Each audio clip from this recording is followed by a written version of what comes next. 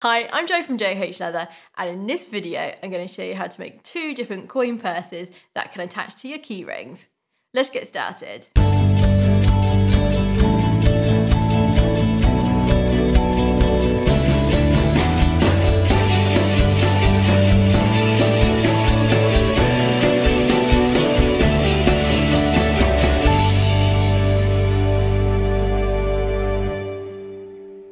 So as always, these patterns are available to purchase via my website, and whilst you're there you can have a look at all the other pattern packs that I have for sale. Once you've ordered your patterns and you have them downloaded, you're going to want to print them off.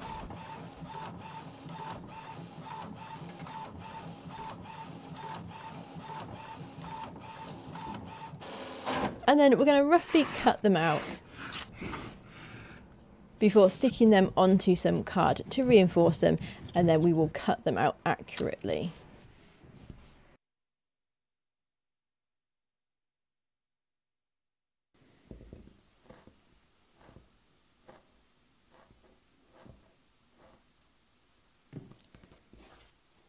So we are going to start by making the square coin purse, and what we're going to do is start by transferring our pattern onto our leather.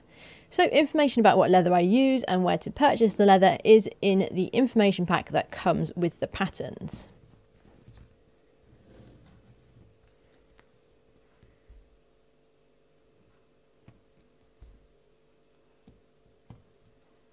Once you've finished marking your pattern out, you can then cut this out.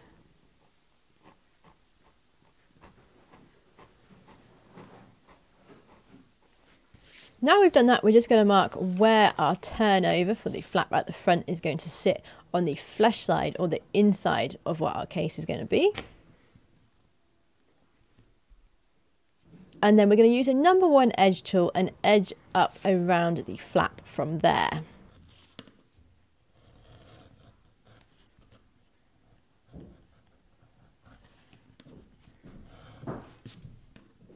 And then on the nice grain side, we're going to edge number 1 all the way around.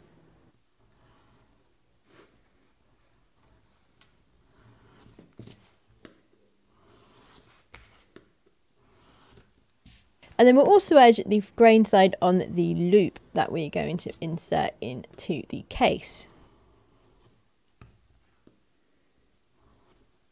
Now we've done that, we can do some staining and polishing of the edges.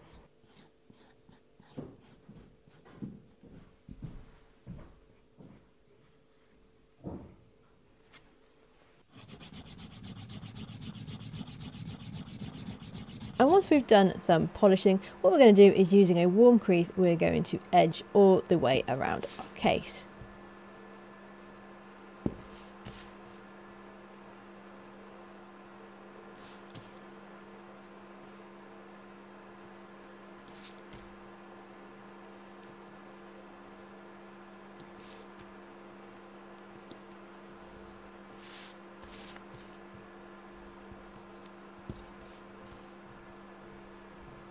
Now, if you haven't already, transfer the holes for where your poppers are going to be, and you can punch them and then attach your poppers. Now, you don't have to use poppers, and there is information in the patterns about what other fittings you can use. Once you've done that, you can then skive the ends of your loop to nothing. And then you can glue these together around either your clip or your split ring.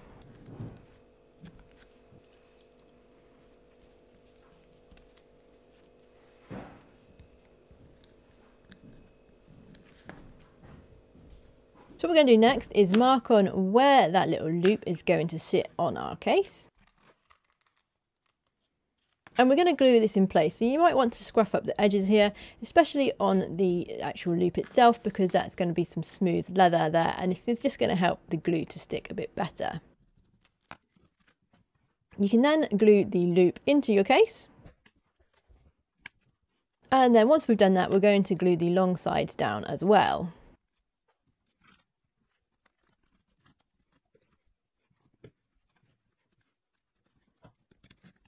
And once you've got that glued down, you're going to want to just tap the edges with a hammer just to get them nice and flat. And then what we're going to do is grab our dividers and we're going to start marking out for our stitch marking.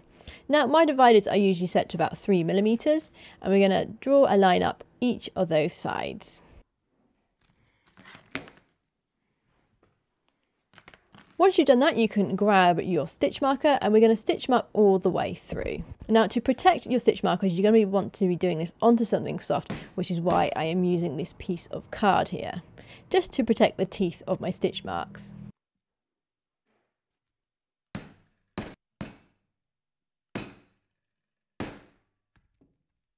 We're now ready to double hand or saddle stitch our little case together.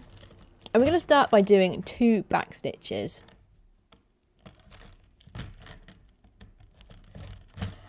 Now when you're completing your back stitches, you want your second stitch to sit either above or below your first stitch rather than on top of it, because this is going to look a bit nicer, but it also means that stitch isn't going to wear because it's not going to be protruding out farther than the rest of the stitches.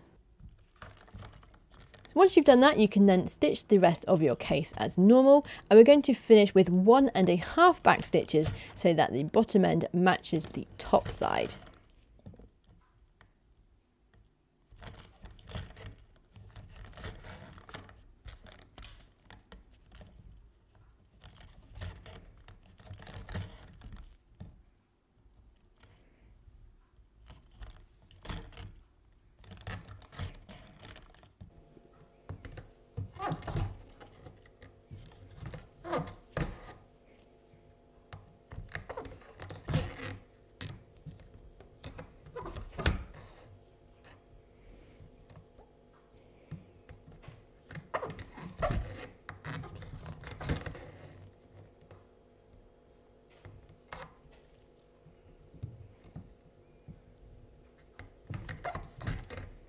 Once we finish our stitching, we're going to start doing some finishing touches. So we're just going to sand the edges of our case just to get them nice and smooth. And this is going to give us a better surface to finish on when we now do our staining and polishing. One thing you can also do is add some Tolkanol to your edges to get them nice and shiny.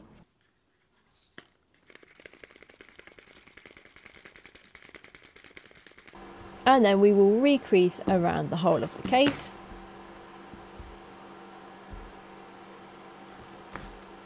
And then with your bone folder, you're just going to push that in around the seams just to get rid of any excess glue.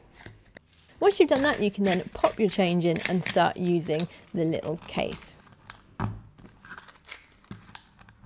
So that is it for making the first of these 2 cases. And we're now going to move on to making the round case. So one thing I like about these cases is that you can make them out of some scrap leather. So they're great for practicing on, but also for using your scraps for something useful. What we're going to do is we're going to start by transferring our patterns onto our leather. And then we will cut these out.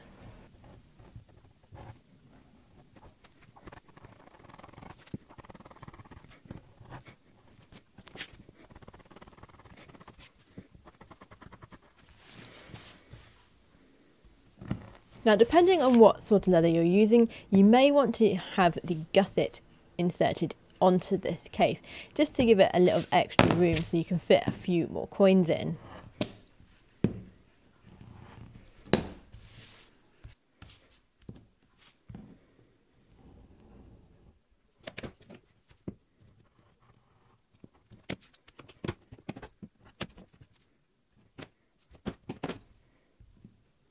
Now once you've got everything cut out, we're going to take that little loop tab and we're just going to nick the corners.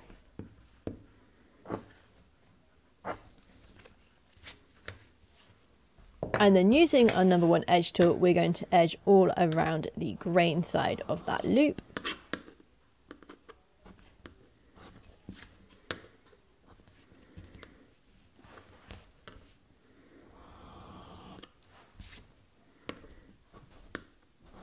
And we can also edge around the grain side of the front part of our case.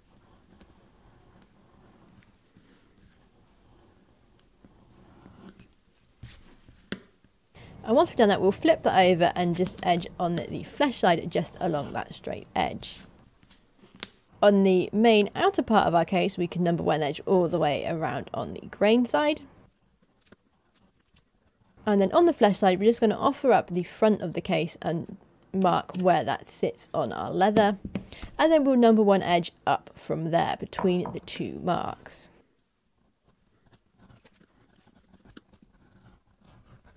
Now we've got everything cut out, we can do some staining and polishing.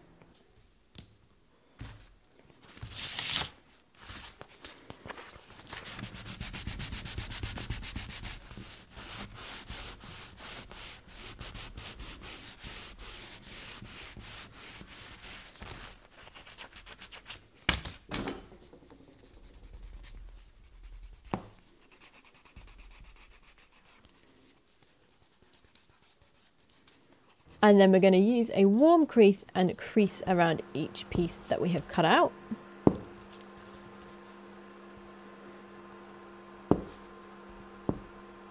So we're now going to start by transferring some of our making marks onto our cases if we haven't already done that. So you're going to want to mark where the popper is going to be on both the front and on the flap. And then on that main body, you want to flip that around and mark where the stitching is going to be.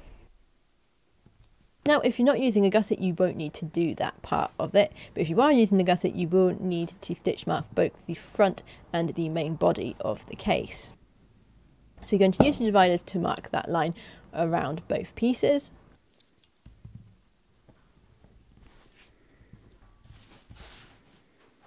And now we're going to punch the holes for our poppers to fit in. And now, depending on the size popper you're using, will depend on the size hole you will need to punch. And once we've done that, we can then follow that line that we made earlier with our stitch marker and stitch mark all the way around.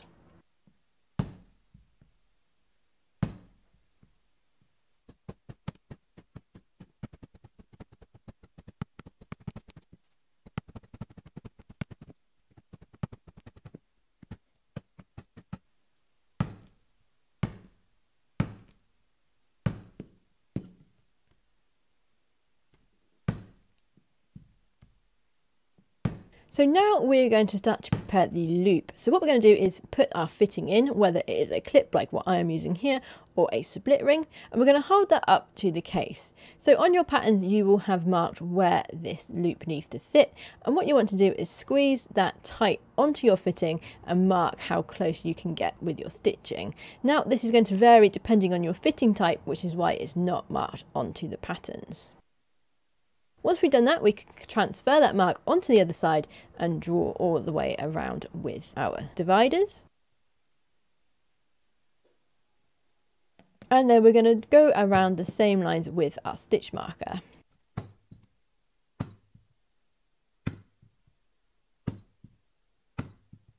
The next thing we're going to do with this loop is to skive the ends. So the side that we've done our stitching on, we're going to skive down to half thickness.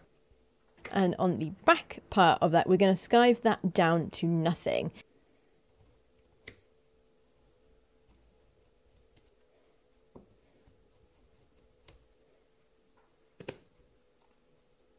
So now we've got the loop ready, we can glue that together around our fitting.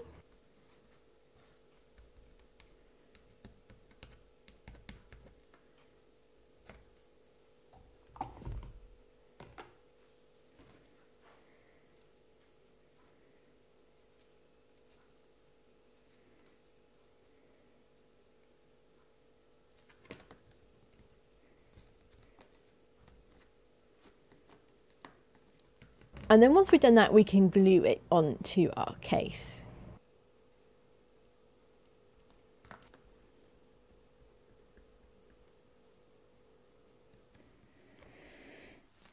So once our fitting has been glued on, we can then double hand or saddle stitch that in place.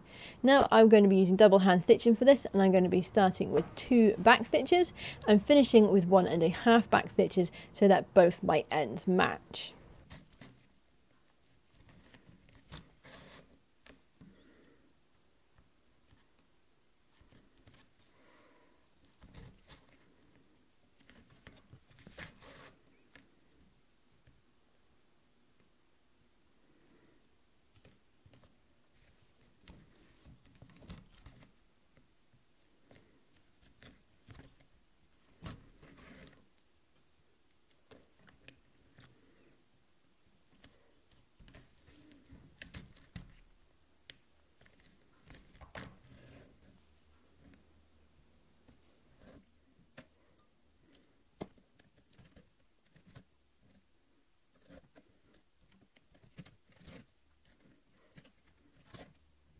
Once we've done stitching, we can now start to fit our poppers on.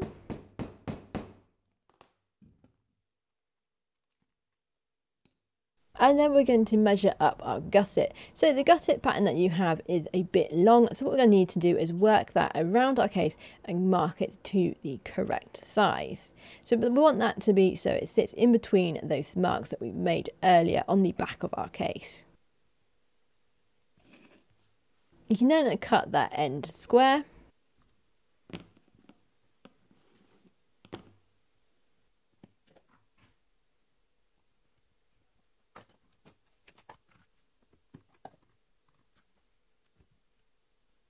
And then we're going to start by gluing this onto the main body part of our case. So you want to carefully glue along one side of your gusset. And then attach this to the main body very carefully, making sure the edges are touching.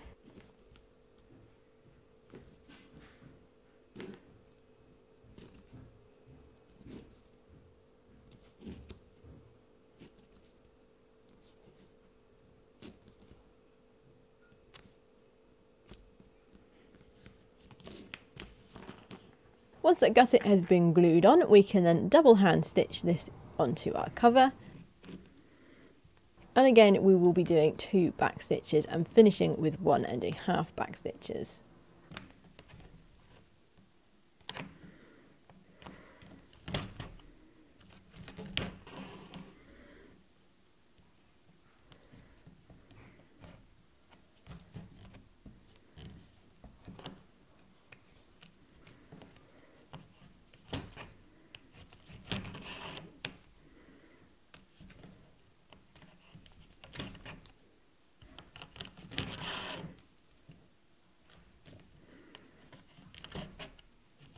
Once we've done that, we can then fold the gusset over on itself and get the front of our case glued on.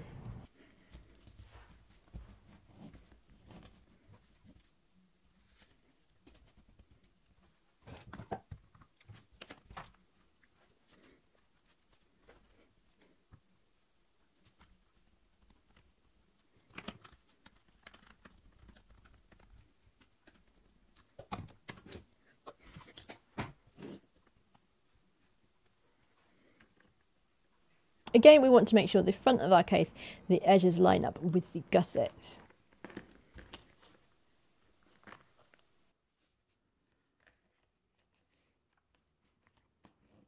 And now we can double hand stitch this on, again starting with 2 back stitches and finishing with 1.5. Now this side may be a bit more awkward as we do have that gusset, so you might need to take your time with this.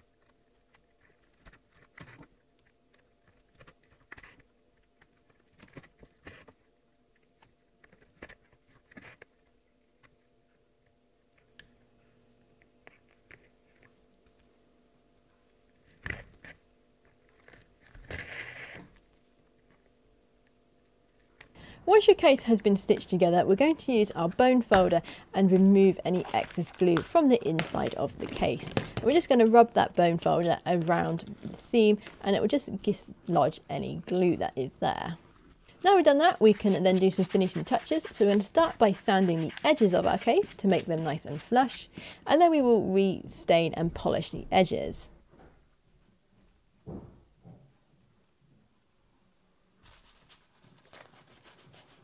You can also add some Tolkanol to the edges of your leather at this point to get them really nice and shiny.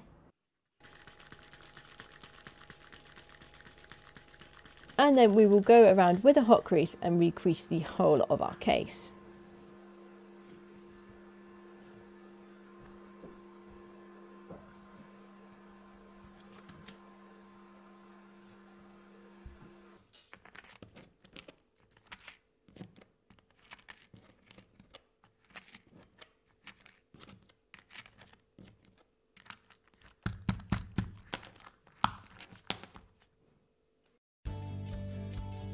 So that is it for this video. I hope you enjoyed watching, and if you did, please click the thumbs up button and subscribe for more videos and tutorials, and I shall see you in the next video.